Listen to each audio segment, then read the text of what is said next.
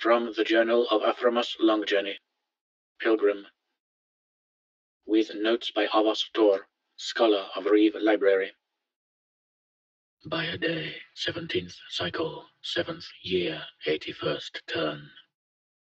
30th day in the trees. While we were walking today, Torn asked about the burrow. I told him about us.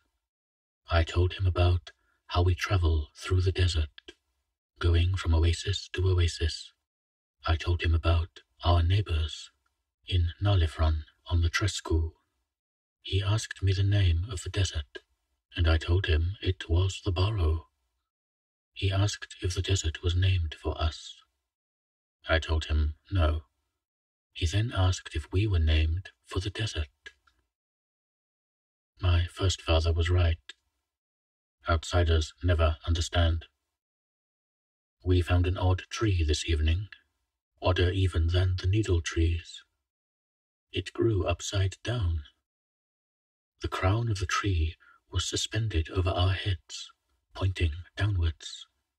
The leafy canopy was caged in by massive roots which grew from the top, going up and then curving until they pointed downwards, like great columns. Branches show out from between the roots, making it easy for Torn to climb up to the top. Note: I am not personally aware of any tree which habitually grows upside down. It's possible it began as an ordinary elm or poplar, and was altered by a lost tribe of horticulturalists. I warned him not to, for it was very high, but he would not heed me, and soon had removed his boots and was climbing as though he were a monkey. I watched, worried that he might fall and break his neck, but he was sure-footed and kept his grip on the branches. He reported that there was a great nest of some sort in the roots. There were eggs in it as large as his head, though he saw nothing warming them. After watching the skies around him, he snuck close and retrieved a feather. It was as long as his arm and red gold in color. He secreted it away, claiming it for a project of his.